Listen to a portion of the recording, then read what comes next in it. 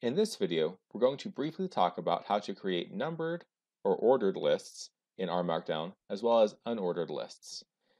Numbered or ordered lists are lists that have numbers and letters and things like that, showing a consistent order or relationship between the different elements in the list. So here is an example of a numbered list with subnumbering. So you can see here I have a first level of the list with number 1, a second level of the list with the letter A, and a third level of the list with the lowercase letter I. In order to create this list in R Markdown, you have to be very careful about how you provide the text. So first of all, there needs to be a blank between the text here and the first number here. And then for the second level, after the first level of the numbered list, I actually have to hit 2 tabs or 4 spaces to get over here. In order to get to the third level, I actually have to hit tab 4 times or 8 spaces in order to create a third level of my ordered list here. And so if I pasted this set of text into an R Markdown document and then rendered it, I would get what I see right here. So here's an example of a simple ordered list in R Markdown. Unordered lists are a different type of list. So these are lists that can have different sublevels, but instead of having numbers or letters that clearly describe the relationship between the levels, you simply have a symbol like an open circle or a dash or something like that. And so in this example right here, I have some text with 3 sublevels. So I have a first level, the second level I have to tab, and then I can write the text after to create the second level. I have another item in the second level. And then if I hit 2 tabs, tab, tab, I can create the third level of this unordered list. And notice I'm using the star symbol to do that here. And so if I copied and pasted this text right here into an R Markdown document and rendered it, I would get something that looked like this. And so you can see the first level by default is a solid black circle. The second level is an open circle.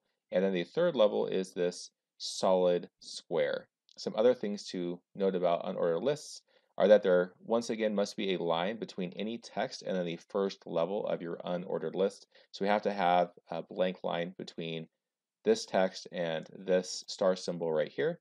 Otherwise, it won't work. And also, while I use the star symbol in mine, you can actually use the plus symbol or the minus symbol instead, and it will render the exact same list. So, in order to try this for ourselves, let's create an example of a numbered list with 4 different levels and an unordered list with 3 levels. So we'll hop over to RStudio and see if we can't create an R Markdown example with these properties. So we're back in RStudio, so I can show you how to create numbered or ordered lists and unordered lists. So what I did here is I already created an R notebook so you can see what's going on here. And so I have some simple text, a numbered ordered list. Notice that there is a blank line between this text and then the first level of my ordered list. So I use a 1 to represent the top level. To create my second level, I used 2 tabs after the top level. I'm using the letter A, the lowercase letter A. To create my third level, I need to use 4 tabs, 1, 2, 3, 4. And then I use the lowercase letter I to start the third level. And to create my fourth level, I'm going to use 1, 2, 3, 4, 5, 6 tabs before I start writing the text for the fourth level, which I'm going to denote by A with a parentheses after it, though you'll see that doesn't really have an effect.